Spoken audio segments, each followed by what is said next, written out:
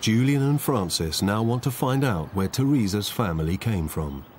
So they look up the 1881 census. Now, if you go online here, you can get the census. This is the 1881 census. Yeah. Which is the year she got married. This is Teresa we're talking about, yeah? This is our great-grandmother in Circus Street, and they lived at 22. Peter is here. He's the head of the household. He's is that right? 57. He was a hair merchant, which we know. We're born. Oh, look, he was German. Oh. More Germans. More Germans in the family. The census shows that most of the family, including Teresa, were born in Trier in Germany. Our mother won't be pleased. Well, we had no knowledge of that. You'd think Grandma would have known that her mother was from Germany. Mind you, see, Grandma was very anti. You remember when we bought the dog? It was a German... Fancy getting a German dog, yes. And she was outraged that we had bought a German dog. And I think that obviously stems from the wars. Either they knew or they didn't. I would say that they didn't know. No. Well, I hope the BBC is going to pay for our counselling.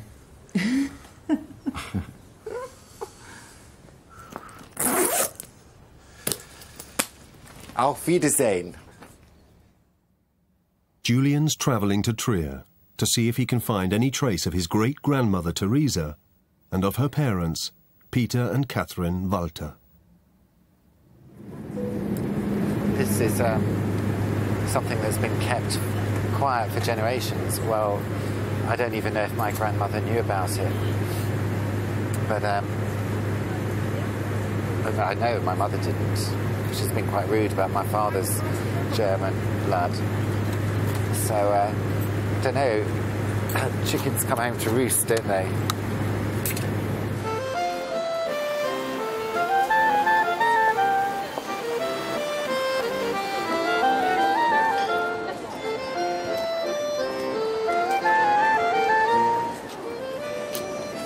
Well, for all I know, I could be rubbing shoulders with distant cousins now. Good afternoon. She was one, I think.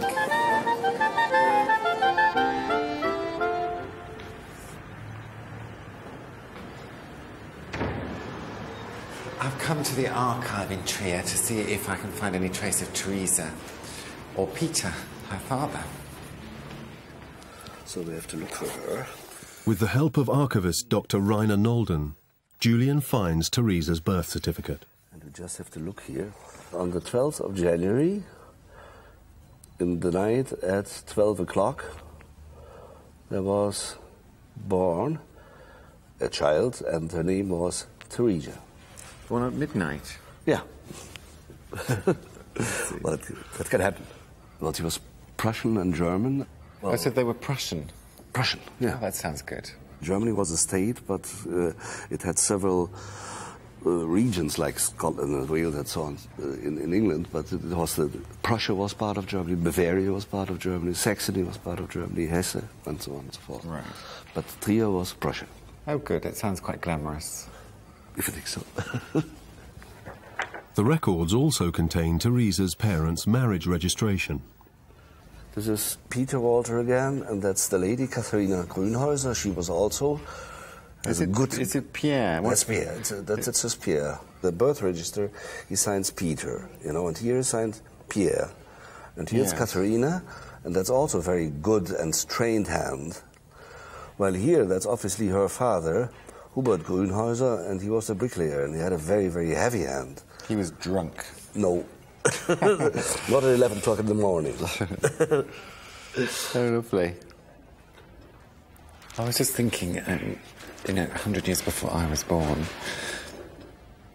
Peter, or Pierre as he's calling himself, was in this very town, signing his signature right here.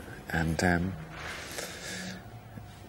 if he hadn't turned up that day, then I wouldn't be here. It's just a funny sort of series of events that leads to you. He had no knowledge of me at all, obviously. I had no knowledge of him till a few days ago. But there is a connection, a strange one. You find yourself in former Prussia, tracking him down. In the early 1860s, Trier was in the grip of an economic depression. Julian's great-great-grandfather, Peter Walter, and his young family were among hundreds of Germans who trekked 300 miles on foot to the nearest port and boarded a ship to England. Well, I can actually picture Peter getting ready to leave somehow. And it can't have been easy to leave, but he was clearly a very determined, ambitious man with a lot of self-confidence to say, right, we're going to set off for England now with wife and very small children, probably walking. And it's a very successful life he led, which is pleasing, you know, that he made up his mind that's where he was going to go, and then he built up a new trade and successfully raised his family, saw them all married. So he must have been quite a happy man, quite pleased with his lot, I think.